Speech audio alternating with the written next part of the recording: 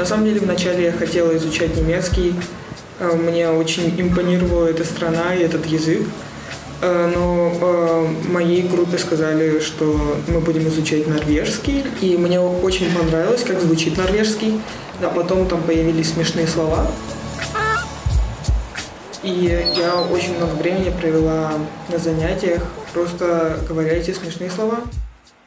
Мне очень понравилось. Я поняла, что Норвегия, там, где говорят на норвежском, это то место, где я хочу быть. Hej, jeg heter Håkon og kommer fra Leirfjord. Hej, jeg heter Sara og jeg kommer fra Halden. Hej, jeg heter Brynjar og jeg kommer fra Tromsø. Hej, jeg heter Harriet og jeg kommer fra Senja. А так до этого мне всегда нравился Тромсё только потому, что там это интересная буква на конце, которая очень красиво пишется. Нас выбрали участвовать в программе. Мы снимаем кино. Я, в принципе, не люблю никуда ездить, не люблю вообще выезжать из города, но обрадовалась, потому что хотела съездить в Норвегию, все-таки посмотреть, что тут да как.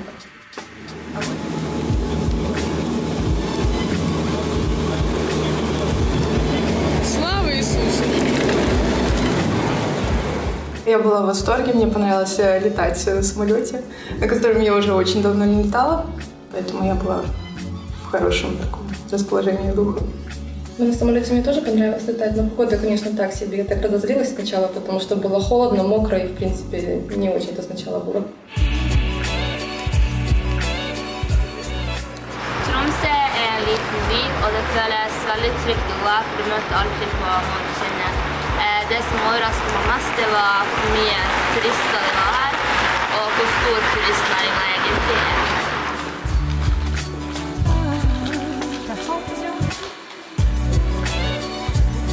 Мне понравился мост, который соединяет один из берегов и остров. Оригинальный.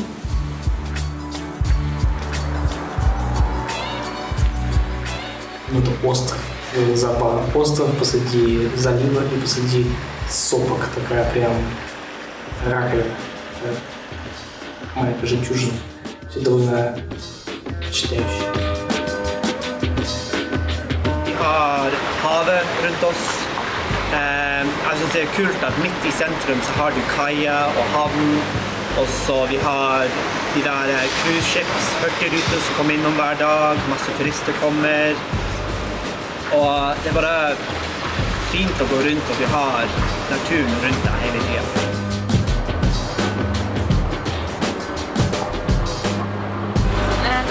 Tromsø, det første jeg tenkte på egentlig var hvor mye folk som bor her. Der jeg er fra, der er kanskje bare 200 mennesker som bor, mens her i Tromsø er rundt 70–80 000. Så det var absolutt litt uvant for meg. Skal vi tilbake til barnehagen? Vi venter på en gang uka. В принципе, людей на улице не так много. Постоянно тишина. От этого ощущение, что все какие-то замкнутые и сидят дома.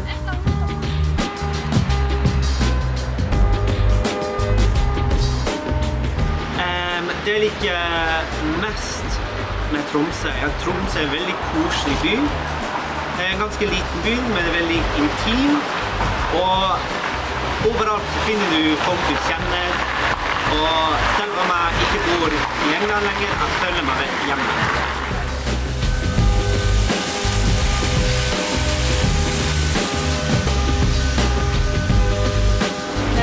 Det er alltid så masse som skjer i Tromsø, det er konserter, begivenheter og arrangement. Så det er jo absolutt spennende da, så uvant ifra hva jeg var vant med før da.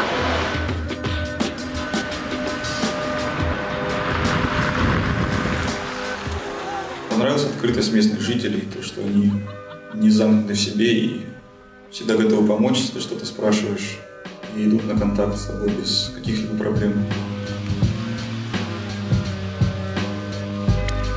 Оперный театр. Меня впечатлило то, что несмотря на то, что Тромсё находится примерно в одинаковой широте с Мурманском, что это абсолютно два разных города. Мне нравятся постройки здесь, мне очень нравится, что люди живут в домиках, а не в девятиэтажках. Мне нравится, что домики сами выполнены в очень интересном стиле, что несмотря на то, что это северный город, со стороны кажется, что люди живут в цветных картонных коробках. Что у меня такое ощущение сложилось, что стены очень тонкие в этих домах и очень большие окна. А в целом очень красивый город. Мне нравится. Они все похожи на город в Симсе. Там тоже все в домиках живут. И ты едешь из одного домика в другой. Было очень интересно увидеть, как может быть столько остановок для каждого автобуса. Природа и сам город, то, какой он уютный, начиная тем, что люди просто сортируют мусор, заканчивая теми же гибридными автобусами, которые никак не загрязняют атмосферу. Фух. Чтобы вы понимали, это очень сложно для меня. Но не для Васяна, но для меня. Мне понравилось кататься на фуникулере. Когда мы поднялись вверх на гору, открылся безумно красивый вид на Тромсё. Это самое главное впечатление. Как гора. Когда мы спускались с горы, что каждый человек, который шел навстречу, он здоровался. Это немного странно и одновременно очаровательно, что очень люди легко идут на контакт, при этом все с дружелюбной настроенностью. Нету какой-то агрессии по отношению к приезжим или к туристам, или просто к знакомым на улице, что все достаточно по-доброму и по-душевному.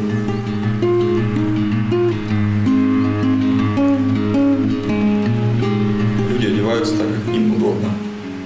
И, в принципе, чье-то мнение не особо заботит их. Я думаю, это очень удобно для жизни. То есть тебе не надо как-то наряжаться, чтобы пойти в магазин или в университет. Ты просто делаешь то, что тебе удобно.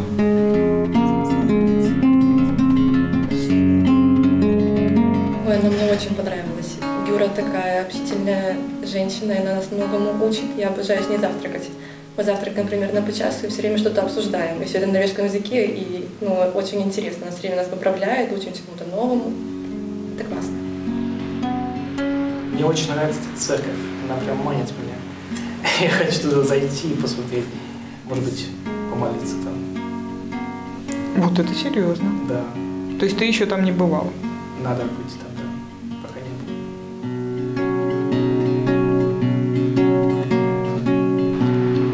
Это Нюха макает свой фотоаппарат в воду. Ну как, Танюш? Все, бра? Сегодня третий день наших съемок, и мы снимаем в городе. Наша задача – подобрать хорошие кадры к тому, что мы вчера наговорили на интервью. Это Никит. Никит хочет в церковь. Да, Никит? Конечно.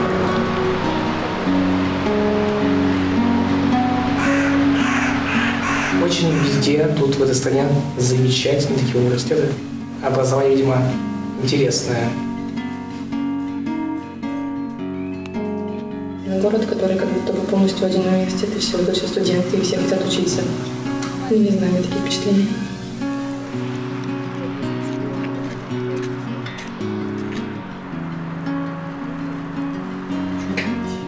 Пойдем.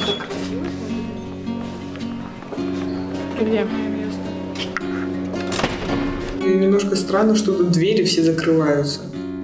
Они прям захлопываются. И в 4 часа все двери в университет закрываются, и их можно открыть только изнутри. Это Никит.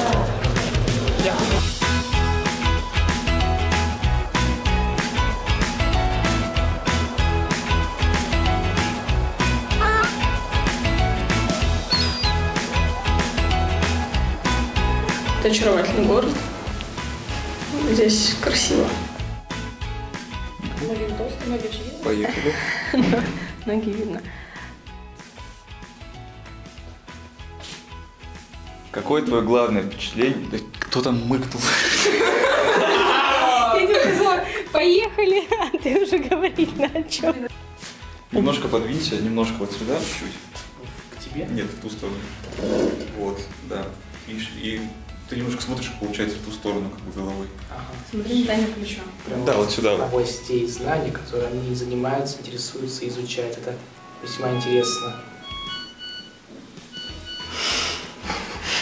Это не у нас, я отвечаю. Какой последний был вопрос, помнишь? Да, про Тромсё, какие впечатления от университета? Какое твое главное впечатление о городе Тромсё? Очень понравился причал. Если скажу, что вода была прозрачная, это будет тупо. Скажи.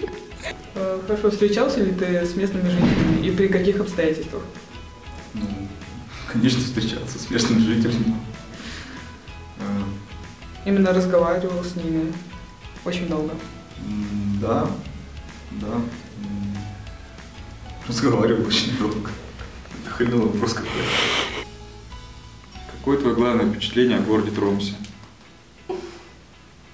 Давай сейчас. Какое твое главное впечатление о городе Тромсё? Очень нравится центр, особенно причал. Оттуда открывается красивый вид на горы, мост. Это очень красиво. Горы. Так хочется залезть на эти горы. Ладно. Сейчас надо думать. И тогда вообще ничего не становится.